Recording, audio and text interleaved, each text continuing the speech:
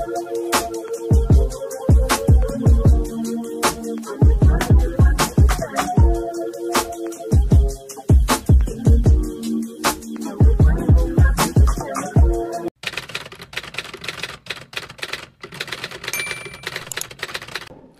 everybody, welcome to my channel. My name is Lindsey Makayla for those of you who don't know, and if you do, that means you've been here before, so welcome back. Today is going to be a different type of video, and I'm really excited for it. I went to the largest HBCU for a year, and this is how it went. Yes, y'all. So I went to North Carolina A&T, Carolina Agricultural and Technical State University. So I went to the largest HBCU for a whole school year.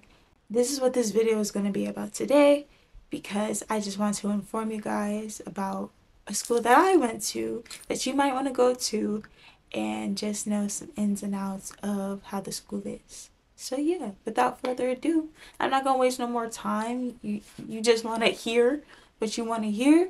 So yeah, other than that, make sure you follow me on all of my socials. They'll be linked in the description box below. And yeah, let's get right into it. Alright, y'all. So boom, let's go ahead and get straight into it. I'm gonna start off. I have my notes here, so if y'all see me looking down, that's what I'm looking at.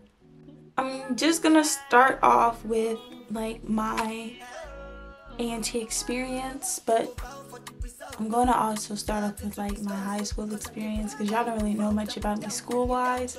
Y'all just know me on a personal level, so I'm just gonna explain that. I am 19 years old. I'm going to be a sophomore this year in college. I graduated high school 2022, so just last year. I was really happy. I was really excited. And my dream school was A&T. And it was my dream school because it had my major. My major is history education, because I'm going to be a history teacher. So they had my major, so I was really excited for that. So I was a freshman at A&T for the 2022-2023 school year. I stayed in Morrill Hall. Morrill Hall is a really great dorm. We'll get into that later. If you're going to A&T, pick Morrill Hall. About the best dorm for freshmen that you could possibly live in. That shit. Before I get into all of my experience at A&T, I just want to give a quick disclaimer. These are just my opinions. No offense to anybody who goes to A&T. No offense to anybody who wants to go to A&T. This is just my opinion. This is just my experience. I'm just saying, like, this is all me. So don't take anything so hard. But yeah, so now we can finally get into the experience. Alright, y'all, so when I first got to A&T, I was really excited. Orientation was bomb. I went to the 3rd orientation. We only had 4 last year. I was like, okay, A&T's not bad. It looks pretty big. And it was pretty big. Orientation was really good. Percussion came out from Cold Steel, from the band. Thinking about the school, taking a tour of the school, meeting ASLs, eating, having fun. It was a really good experience. I had a really good experience at orientation. I did skip out on a few things because I was just tired. It was a long day. And it was hot, so like the middle of August, it was hot. And so then after orientation, like, you make your classes and you make your schedule, and you already chose your dorm and stuff and everything like that. That's pretty much my orientation experience. Now my college experience was an array of things. Not even gonna hold you, it was just an array of things. It was just like, I'm free, freedom is here, freedom is mine, I'm going to use it. And boy did I use it. So when I first got to my dorm, Morrill Hall, it was just like, okay, it's not that bad. It's alright. I'm like, it's a traditional style dorm. 2 beds in the same room, community style bathroom. I thought I was going to be perfectly fine because I've done community style before with like different church groups, different like field trips where we had to like stay overnight and just share a bathroom. I'm like, oh, this should be easy. Boy, was it not. Girls are nasty. We all know this. Girls are nasty. But it's okay, because I lived through a whole school year of it. It was just dirty, just really dirty. And then I had a roommate. I didn't know my roommate because all the friends that I knew who were going to A&T already had roommates. I was kind of late to the game because A&T was kind of the last option, even though it was the first option.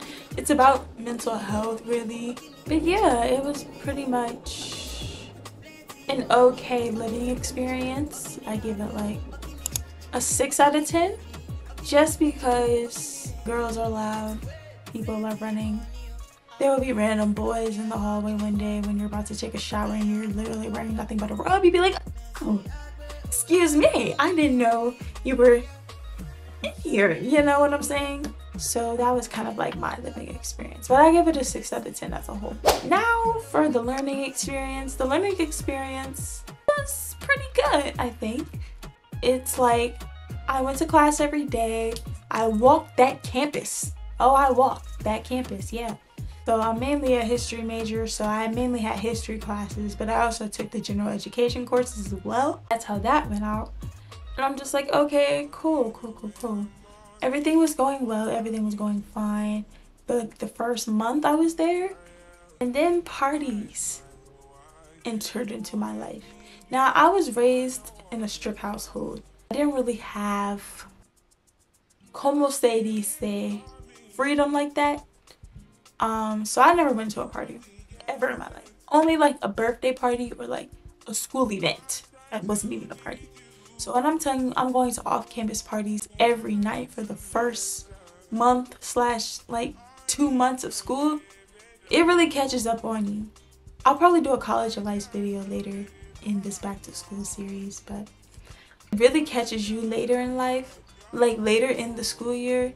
Because I started procrastinating. I was going to party after party after party. I was getting tired. I was like, I don't feel like doing this at all.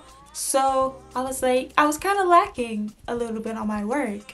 So I ended the first semester with the GPA I was not happy with. And then second semester, I ended it with the GPA I was really not happy with. And I was like, you know what? I can't do this anymore. Things started taking a toll on me mentally. I could not do it anymore. I just couldn't. I just could not. And it wasn't even the parties. It was just the lifestyle, the dorm, my roommate.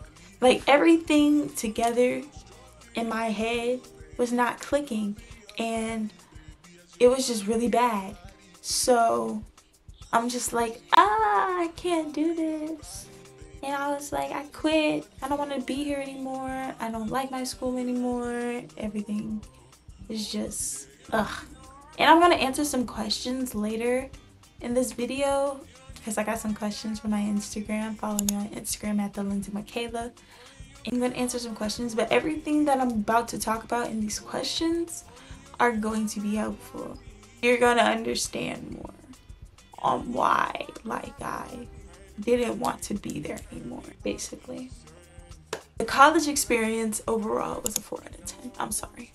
It wasn't giving what it's supposed to be giving.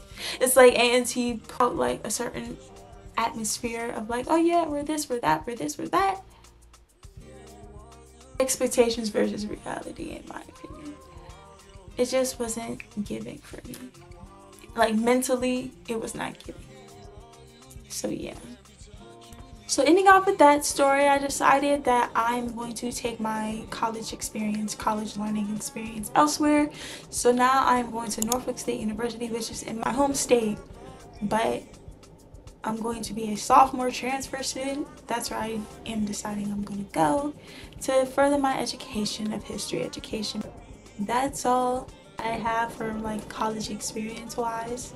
So now we can go ahead and get into the questions of what people have to say about my experience on A&T. So without further ado, let's go answer these questions. Alright y'all, I got my questions up, so without further ado, let's go ahead and answer. So the first question is there AC?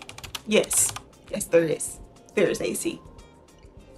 That's good to know because it was super cold during like the summer months, but it was good. But like it was freezing and I'm anemic, so I was like, oh my gosh, it is cold. in here. Next, are Divine 9 a big thing, or is it just A? At A&T is a big thing, I think, in my opinion, because it was more like, if you were in the Divine 9, if you had to rep some letters, you were superiority. That's what I had in my mind. This is just my opinion, You might think otherwise. That's just my opinion. But I feel like Divine 9 is a big thing because, like, running for like elections and stuff, if you saw like somebody with some letters, I feel like they were gonna win. And it normally happened that they were gonna win. So yeah, Divine 9, big thing. Next question, how is popularity, or is it within your own friend groups? I'm smiling because this one took a toll on me. Socially, I am not that great with like meeting new people and meeting like the right people. I always get done dirty. But at A&T, it seemed like I cannot make any friends at all. And I was like, why can't I make friends? Like, and I made a few friends that are good, but I want like a good like group of friends, and I never had a friend group. So if you know people, and I can't even say like if you know somebody who's going to A&T with you, like be close, but you're probably not even going to see them, because I knew a lot of people who went to A&T and I never saw them around campus at all. That's how big the campus is. 13,000 kids. It's probably even more now. And about popularity, it's more like if you're popular on social media, you're gonna be popular in A&T. So yeah, popularity is a big thing at A&T. All right, is it safe, or did you feel safe on campus?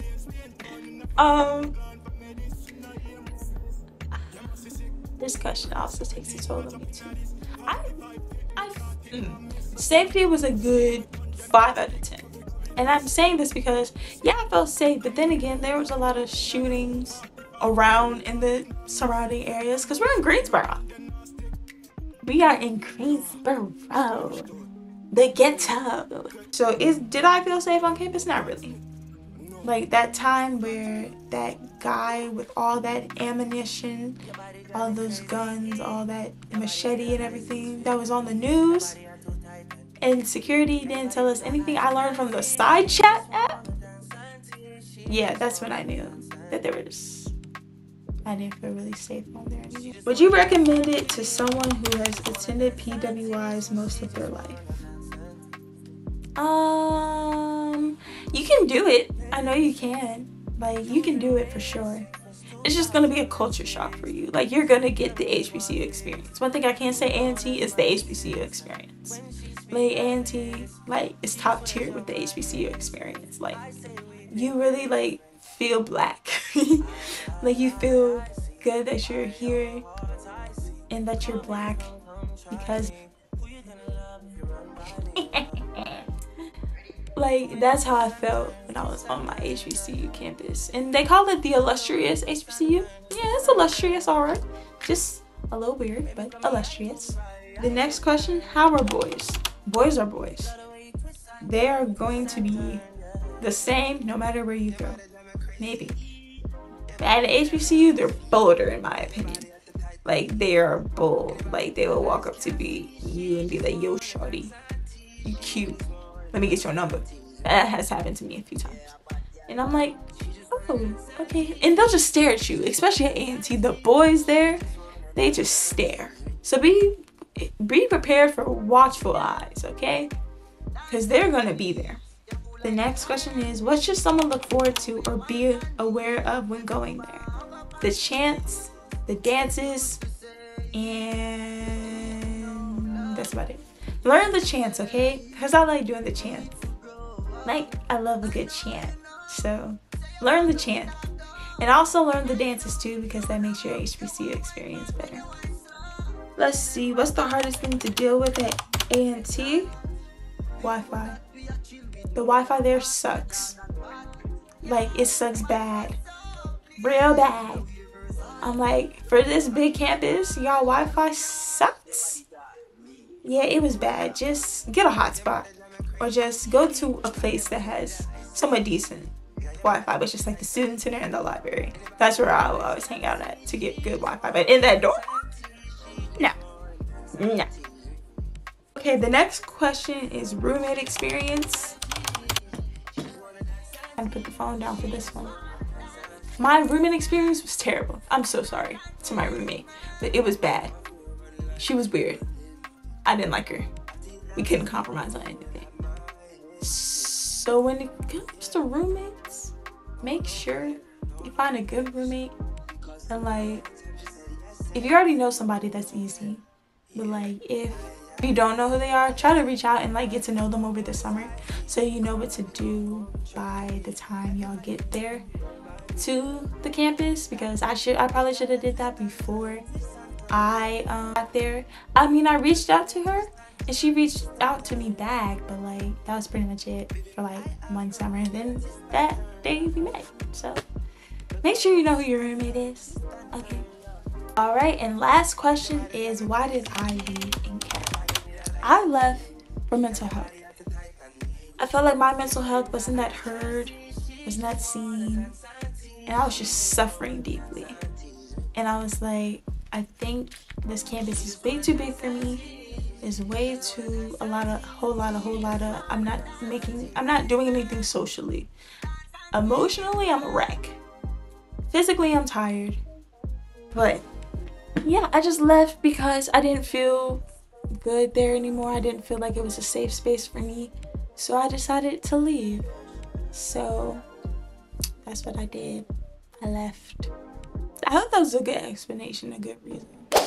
Alright y'all, that is it for today's video. I hope you enjoyed it, and I hope I informed you in somewhat way. I hope I made sense of this video. I know I rambled a lot.